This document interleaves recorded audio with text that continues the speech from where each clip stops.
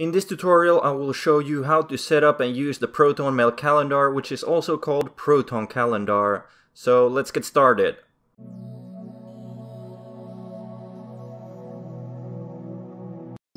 In order to use the ProtonMail calendar, you must either download the ProtonCalendar app on your smartphone or go to the website account.protonmail.com. We'll first look at the web version, and then at the end of the video I'll show you how to download the app.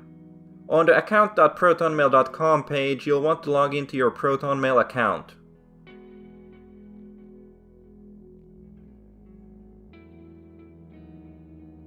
Once you are logged in, click on the ProtonCalendar settings link on the lower right.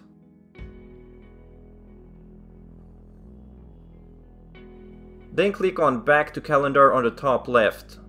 Now you can manage the ProtonCalendar. Click on New Event to add an event to the calendar. Where it says Add Title, you can add a title for your event. Then you can select a date for your event.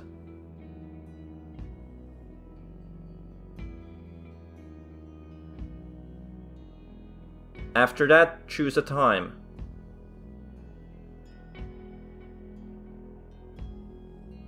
You can also choose to have the event as an all-day event.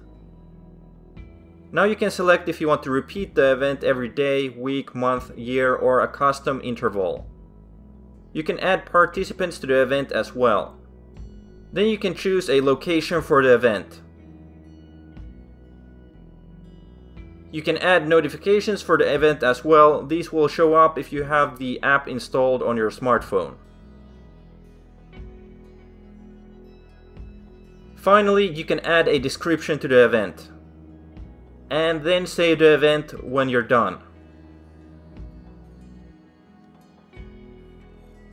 Now you can see the event on your calendar.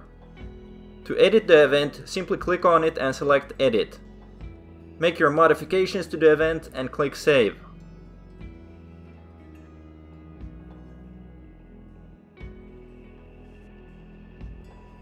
If you want to delete the event, click on it and select Delete. Then click on Delete again to confirm. That's basically all there is to it. Next we'll take a quick look at the smartphone app on Android. Unfortunately, it's not yet available for iOS. To start off, just go to the Play Store and search for ProtonCalendar. Tap on the ProtonCalendar app, which is still in beta development and early access. Install it to your smartphone.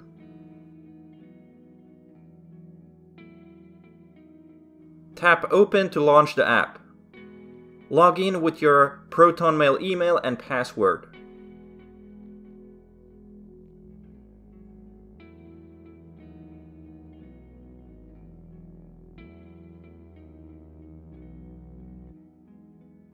Tap the plus icon on the top right to add an event. That's it, you now have the ProtonMail calendar on your Android smartphone.